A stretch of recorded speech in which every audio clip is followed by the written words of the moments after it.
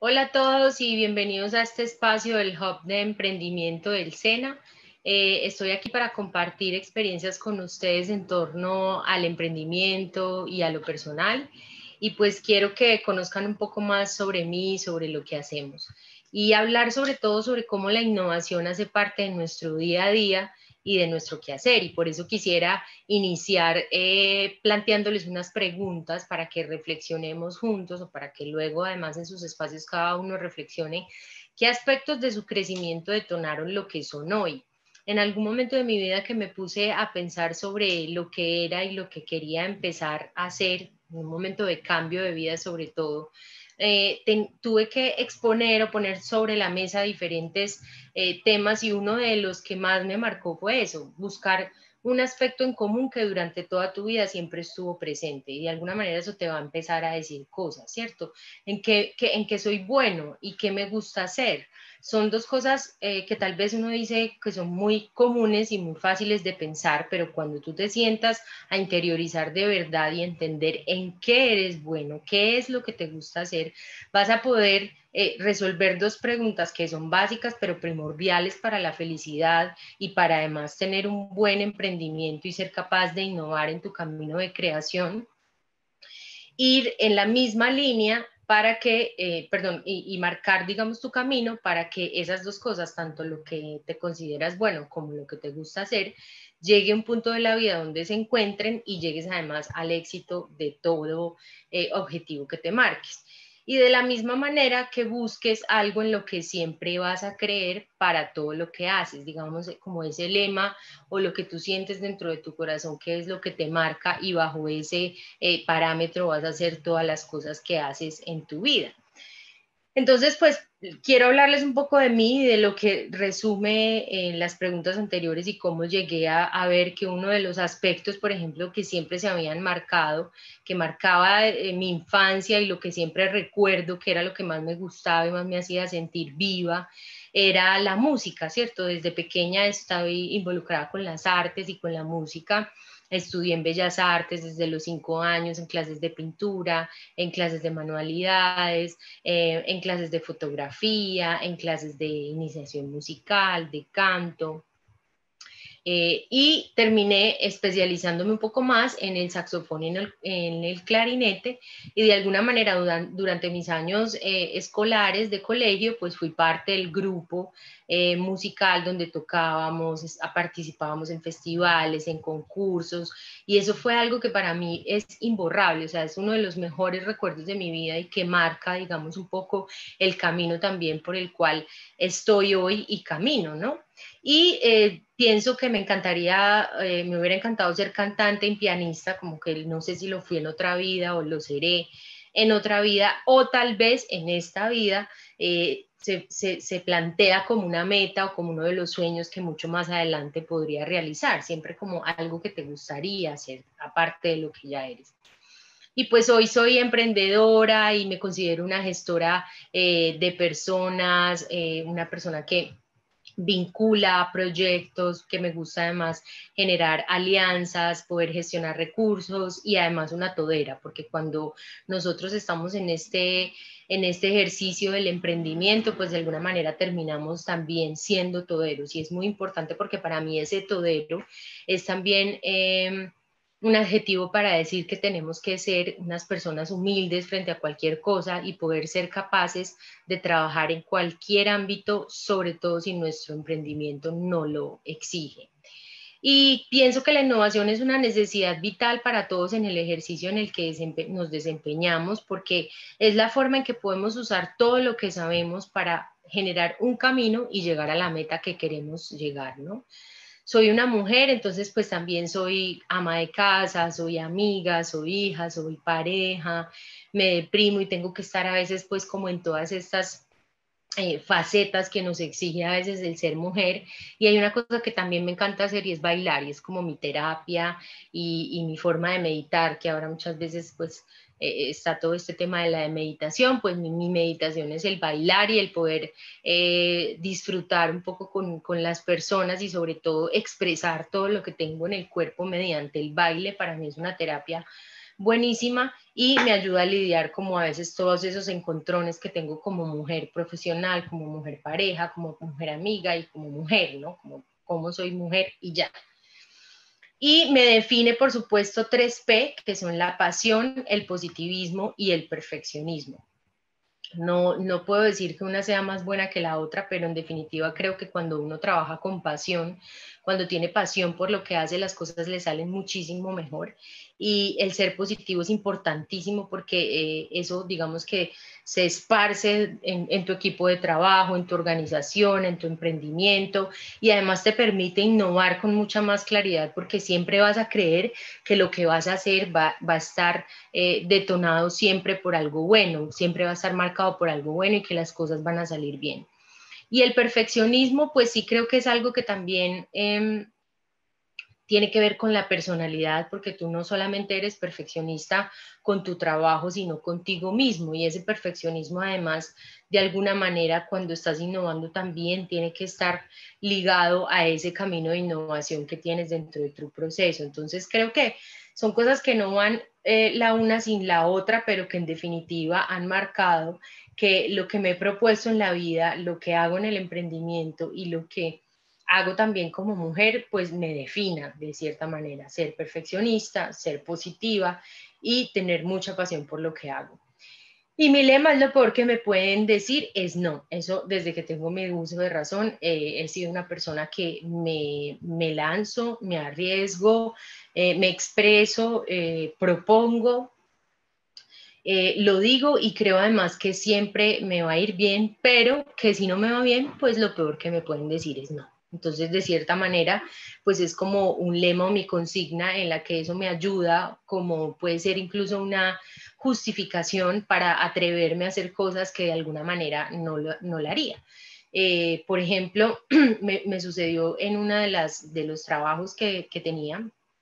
más que un trabajo, es una gestión que estaba realizando con alguna entidad, me dieron una cita con una persona y yo estaba en esa oficina y me encuentro al director, digamos como al personaje más importante de esa entidad de frente. Yo sabía quién era porque investigué, es muy importante saber hacia dónde te estás dirigiendo, lo investigué, sabía quién era, lo vi y me le acerqué y obviamente sentí nervios en ese momento y mi cabeza me decía, ¿qué haces? Te le presentas, le dices, le cuentas de tu festival, le cuentas que estás ahí porque estás buscando patrocinio para tu festival o te quedas aquí quieta, te haces la que no sabes quién es, esperas tu cita y hay una probabilidad de que simplemente cumplan con una cita y te digan que no, ¿cierto? Entonces, pues yo lo que hice fue ponerme de pie, presentármele al personaje, le dije, señor director, mucho gusto, mi nombre es Carolina Rojas, vengo acá porque hacemos este festival y por supuesto queremos que su entidad sea parte de nuestro festival y nos apoye a realizar además un ejercicio de protección, de reconocimiento, de sensibilización y bueno, le eché todo el cuento y él pues seguramente se sorprendió porque no esperaba que yo hiciera esto y me llevó a su oficina, me presentó al otro vicepresidente, entonces al final fue un resultado positivo que me permitió pues tener un aliado más y sobre todo que me demostró eso, como que a pesar del miedo que uno siente en el momento, si en tu cabeza pones lo peor que me puede pasar es que me digan que no, que te digan no, no te puedo atender o hasta luego o esto y lo otro, pues lo intentaste y si tuviste un resultado positivo, buenísimo y si no, quedaste tranquilo de que lo hiciste. Hago acá una comparación con una fotografía simplemente porque de alguna manera emprender siempre nos va a tener en estos dos momentos, en el estrés y en el no tener estrés. El no tener estrés para mí es un poco contradictorio porque de alguna manera cuando estoy muy tranquila no funciono tan bien cuando tengo mucho trabajo encima. Y muchas personas además creen que yo soy mala gente porque cuando estoy con estrés frunzo el ceño, etcétera. Entonces, esto lo que les quiero decir es que de alguna manera dentro de nuestra labor como emprendedores, dentro de nuestra misión como emprendedores está también siempre mostrar la cara real que tenemos y que las personas entiendan que tenemos momentos buenos y malos sin tener que juzgarte de otra manera, ¿cierto? Y ahora pues quiero hablarles específicamente de lo que hago desde mi emprendimiento.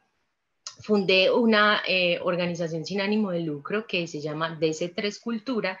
Y dentro de la organización ejecutamos y diseñamos el festival La Magdalena Fest. La Magdalena Fest es un festival que realizamos en torno al río Magdalena, la importancia cultural que tiene, cultural, histórica y patrimonial que tiene el río Magdalena. Y me gustaría invitarlos a ver un video para que pues puedan conocer un poco más del festival antes de entrar a conversar. Veamos el video.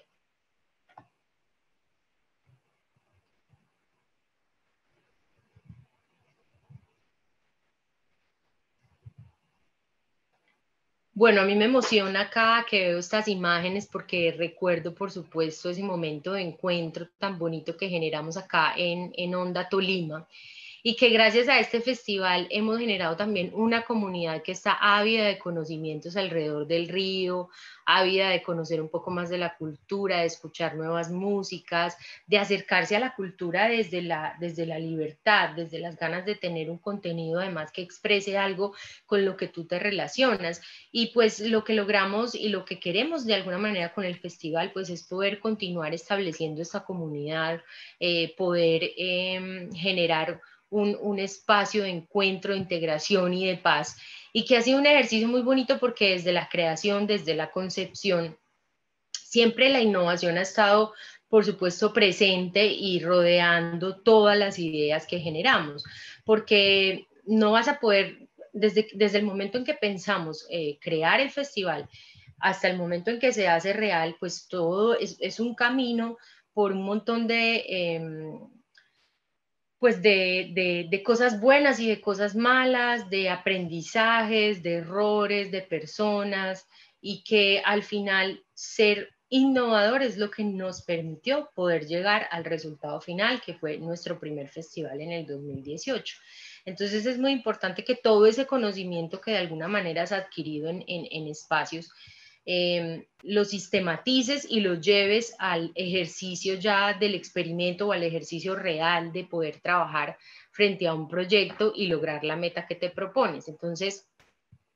la innovación tiene que estar presente en todos los aspectos de nuestra vida, en todos los proyectos que nos planteamos para poder lograr nuestro producto final, que es este festival, o en temas de cualquier otro emprendimiento, pues es importante que siempre se piense en el objetivo que se quiere lograr y que se defina un camino en el que seas capaz también de transformarte, ¿no? Este año con el tema de la pandemia tuvimos también al frente pues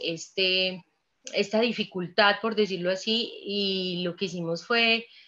no reinventarnos, porque la palabra, la verdad, en su momento ya me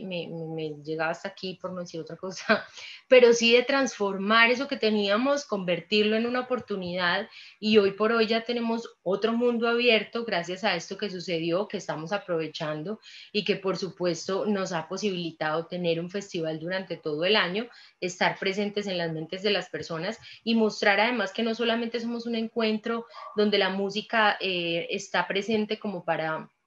el goce, el disfrute, el baile y ya, sino que estamos proponiendo de verdad un encuentro cultural. Esto por el lado de la Magdalena Fest. Y otra de mis camisetas muy importantes y que quiero mucho es Circulart. Para los que no lo conocen, Circulart es un mercado de la industria musical independiente de América Latina, es un encuentro profesional donde el corazón es una rueda de negocios. También tenemos showcases, tenemos una agenda académica y tenemos un espacio de networking. Yo inicio como equipo, digamos, de Circular desde el 2015 y soy parte del equipo, por supuesto, pero también soy parte o me permitieron desde el inicio proponer ideas, dar sugerencias, abrir nuevos caminos también para este espacio latinoamericano, y para mí ha sido una gran fortuna poder ser parte de esto y aportar desde, yo no diría tanto desde mis conocimientos, sino de eso mismo, desde lo que la innovación, digamos, te permite definir dentro de ti misma que podría ser un camino para llegar a generar algo y poder crear algo nuevo frente a lo que tienes ahí presente, ¿cierto? Entonces, crear alianzas, por ejemplo, con el metro de Medellín. En Circular, en el 2017, si no estoy mal, hicimos una alianza con el metro en la que tuvimos conciertos en las estaciones del metro, conciertos dentro de los vagones del metro, tuvimos obviamente publicidad en las estaciones del metro de Medellín, pero hicimos una cosa muy interesante que fue el Metro Pitch. Y el Metro Pitch era en el Metrocable de Medellín, que tiene 3 estaciones, ubicamos a 3 programadores y 3 artistas en cada uno de las cabinas del Metrocable. En cada estación, los artistas se cambiaban de cabina y los 3 tenían, cada uno tenía, bueno, no recuerdo cuántos minutos, pero tenía unos minutos para contarle su proyecto a estas personas mientras estaban en el Metrocable, viendo Medellín, conociéndose. Entonces fue un ejercicio súper innovador, pero súper bonito y muy fortalecedor también para estos participantes, porque era algo absolutamente nuevo dentro de todo lo que habían hecho, que les permitió generar un lazo un poco más cercano, ¿cierto? Que no estaban como en ese espacio tan formal de la rueda de negocios, sino que pues era todo el ejercicio nuevo de cuente rápido porque me tengo que bajar en la estación y tengo que montarme en el otro Metrocable y vienen los otros y hagamos este intercambio, pero miren Medellín, porque claro, habían personas internacionales también ahí. Y bueno, al final del ejercicio se logró lo que queríamos, que era que hubiera un networking mucho más cercano entre programadores y artistas, pero que a su vez a través de esta herramienta de innovación, que era hacerlo en el Metrocable, pues pudiéramos tener este logro. Entonces, pues esto para contarles que realmente mi corazón está dividido en dos, entre la Magdalena Fest y Circular. Soy una gran afortunada por poder trabajar en lo que más me gusta y por poder hacer lo que creo que soy buena haciendo, y me ha permitido que pueda explotar muchísimo más mis capacidades y que al final lo que se logra pues sea visible y sea bonito también para los otros, porque lo que más me gusta es darle a las personas, que lo que genere a través de mi trabajo sea bueno para otros. Y ahora, para pasar a la siguiente fase pues, de esta conversación con ustedes, me gustaría hablarles un poco sobre, digamos que son 2 aspectos, 2 tips o 2 formas en las que considero que se puede lograr ser un emprendedor exitoso y se pueden lograr buenos caminos de innovación dentro de tu proyecto emprendedor, que son el método y el trabajo en equipo. Para mí el método me parece como estar escuchando a mi mamá, que me decía, niña, tenga método, haga esto, tenga método. Yo, pero ¿por qué tengo método? ¿Cómo así que método? Pues claro, el método es simplemente la forma ordenada y sistemática de proceder para llegar a un resultado, a un fin determinado. Y es muy bonito porque cuando tú vas y buscas los significados de las palabras, te das cuenta que las palabras, por eso las palabras tienen tanto poder, yo creo en eso. Y el método al final viene del griego, del origen griego, que significa meta o que significa camino, y logos, que significa estudio, ¿cierto? Es cuando tú puedes, también puedes crear un camino a través de la investigación para generar el método para lograr X meta, ¿cierto? Creo que además todo en la vida requiere método. Un ejemplo, cocinar, que creo que desarrollé un método muy importante en la cocinada en esta pandemia. Entonces, antes de empezar a cocinar, lo que yo hago es, bueno, ¿qué voy a hacer de almuerzo? Primero pienso, ¿qué quiero? Segundo, saco las cosas que necesito para lograr eso. Entonces, si voy a preparar unos vegetales salteados, una pasta pesto, por ejemplo, ya que para que nos vaya dando hambre a todos, y un salmón, por ejemplo, entonces, ¿cuáles son los ingredientes que necesito? Yo saco todo antes de iniciar, lo separo, pienso qué necesito cocinar primero según los tiempos de cocción. Entonces, esto va a estar primero, esto va a estar segundo y esto va a estar tercero. Saco las ollas, saco las tablas, saco los ingredientes y preparo lo que primero va a estar, voy poniendo el agua para las pastas, ¿cierto? Entonces creo al final un orden para poder llegar a mi almuerzo. ¿Y qué hago? Logro preparar mi almuerzo en menos tiempo, hacerlo de una manera ordenada y no estar como loca, ay, se me olvidó la sal, ay, no le eché la pimienta, ay, me quedó crudo el salmón, sino que si ya sé cuál va a ser el orden y el método que voy a usar para esta preparación, pues seguramente me va a quedar bien. Entonces, si ustedes analizan cada una de las cosas que uno hace en el día, podría generar un método ordenado para que de alguna manera seas más eficiente en lo que haces y pues eso te genere mayor bienestar propio. Contar con un método además te permite crecer profesionalmente y perfeccionar tu día a día, lo que hablábamos ahorita. Entonces, de alguna manera también en tu profesión, en tu emprendimiento y en lo que haces, crear un método es importantísimo porque si no, si tú no tienes claras cuáles son las metas y los objetivos que estás desarrollando y a dónde quieres llegar, pues por supuesto que vas a hacer un día una cosa, otro día otra, no vas a llegar a nada. En el ejemplo nuestro, por ejemplo, de hacer un festival, pues yo no puedo primero escoger a los artistas y después pensar dónde hago el festival, o no sé, no tener un equipo y empezar a trabajar con los artistas, ¿cierto? Entonces, quiero contarles más o menos cómo se puede establecer un método. Establecer un método es muy sencillo, pero a pesar de que es sencillo, muchas veces no lo interiorizamos, creemos, lo estamos haciendo de manera mecánica. Para los que lo hacen, me parece buenísimo, para los que no, los invito a que pensemos en esto y piensen en lo que hacen cada día a día, cómo lo pueden transformar para que de alguna manera sistematicen más eso que están haciendo y se les vuelva común, natural, pero de alguna manera saben que lo están haciendo de manera metódica y les ayuda de una manera eficiente para lo que están trabajando. Entonces es hacer una lista, ¿cierto? Hagamos una lista en el orden de importancias de lo que tenemos que hacer en el día, o de lo que tenemos que hacer en la semana, o de lo que tenemos que hacer en el mes. Ya depende cómo ustedes se quieran organizar y cómo tengan las metas definidas para su emprendimiento. Normalmente lo que hacemos en el festival es el año. Es una programación, es un cronograma, claramente. Pero para ir a acotarlo, digamos, a algo más pequeño, yo sé que esta semana tengo que lograr participar en la convocatoria del Ministerio de Cultura para poder conseguir recursos para traer artistas. Tengo que lograr llamar, hacer una cita con X empresa para gestionar recursos. Y tengo que lograr ver algunos artistas que me enviaron para pensar en el cartel que quiero tener en el festival de música. ¿Bien? Entonces, claramente para mí la prioridad estaría en el orden que lo dije, ¿cierto? Primero necesito los recursos, tengo que presentarme a la convocatoria y segundo hacer la cita, casi que son dos cosas que uno tienes que hacer paralelo. Luego tienes que ir a pensar en qué tiempo vas a invertir para cada una de esas tareas, entonces hay que definir en qué momento. Si hay tareas que son muy largas, como por ejemplo ya cuando uno define el cronograma todo el año, pues claramente vas a ir mes a mes a trabajar en tus tareas.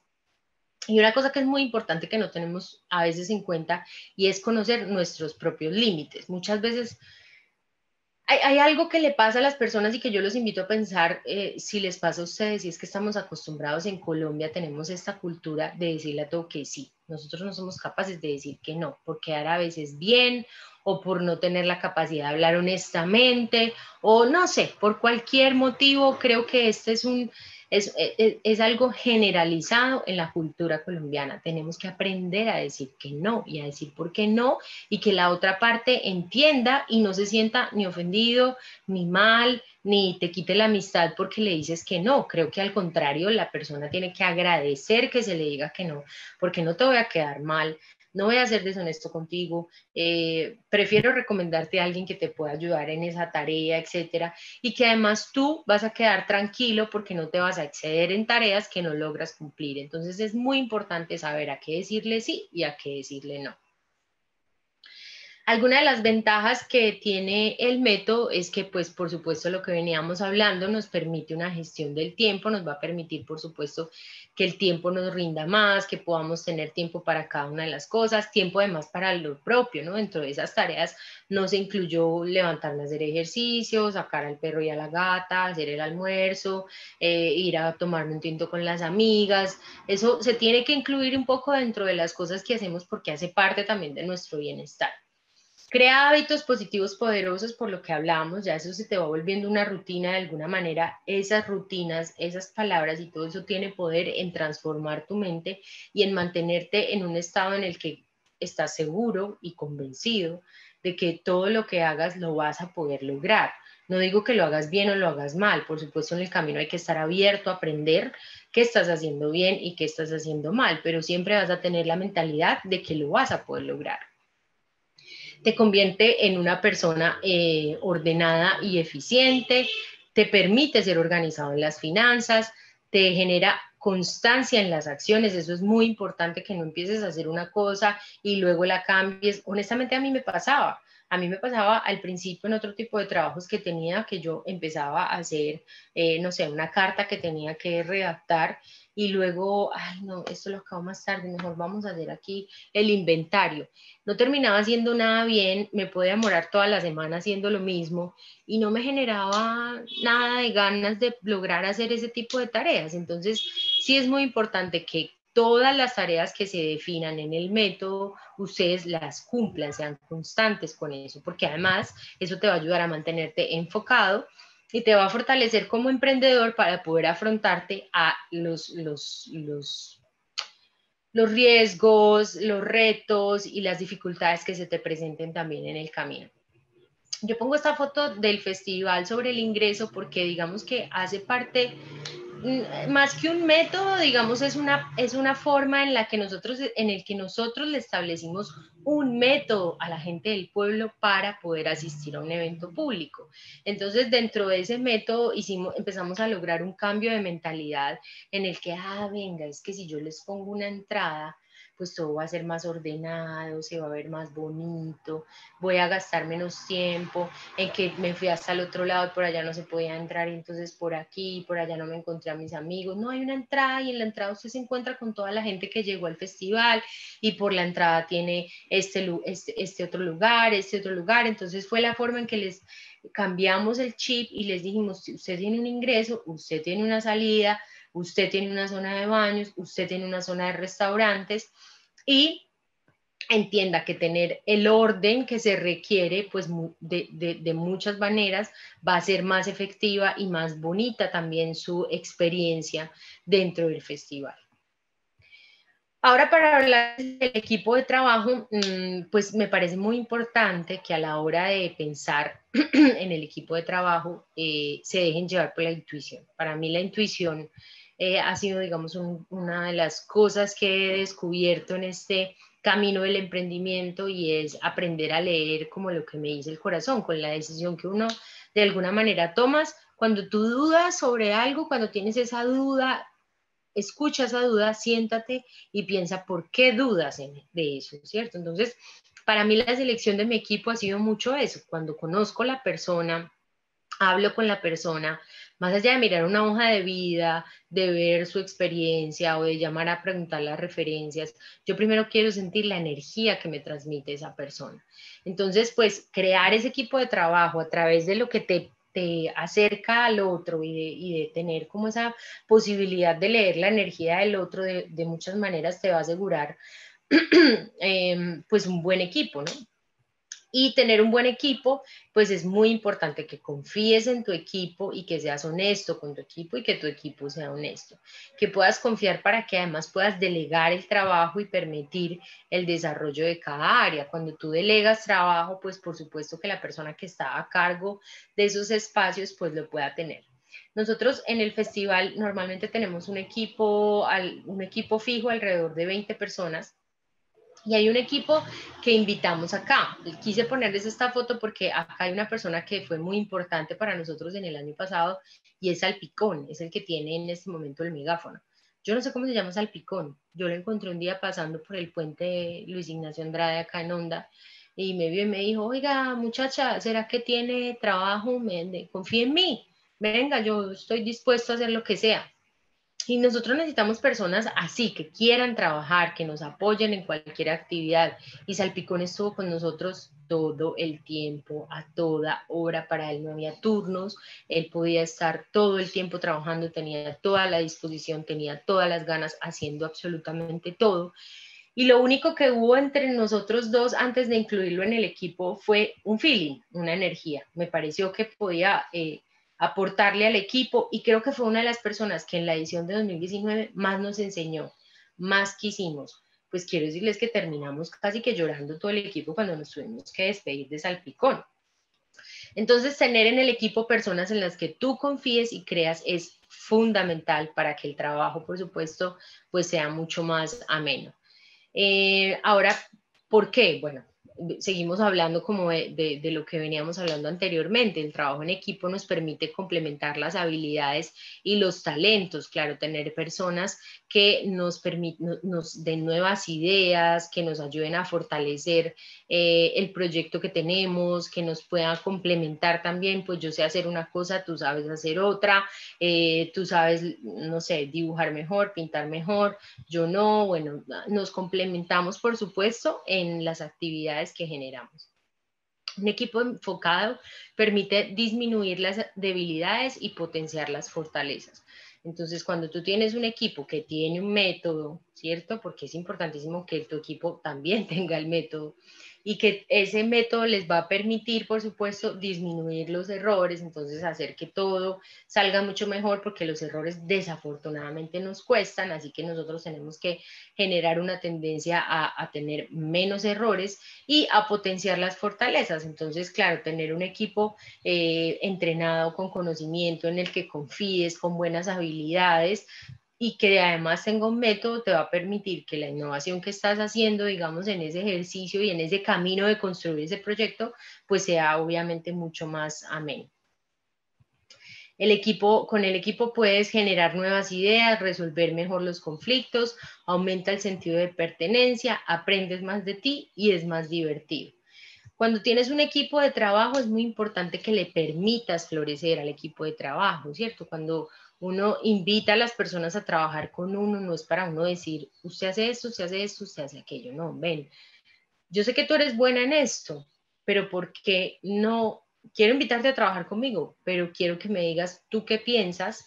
cómo deberíamos hacer lo que estamos haciendo en esta área como festival. Y en el equipo de trabajo que tenemos en el festival, pues ha sido muy bonito encontrar que además tengo que resaltarlo, casi que todas somos mujeres, el equipo base, Salpicón claramente no es mujer, pero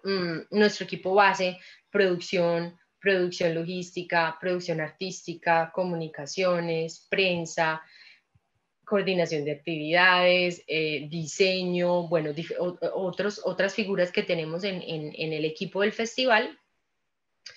que todas somos mujeres, para mí es importantísimo que todas puedan aportar. O sea, si a mí alguien me dice, no, Caro, la forma en que tú estás planteando hacer esto no funciona, hay que hacerlo así, pues por supuesto que yo lo escucho y creo en él, porque por eso es especialista en lo que hace. No podemos imponer nosotros lo que nosotros queremos, porque eso es lo que va a hacer que cometamos errores.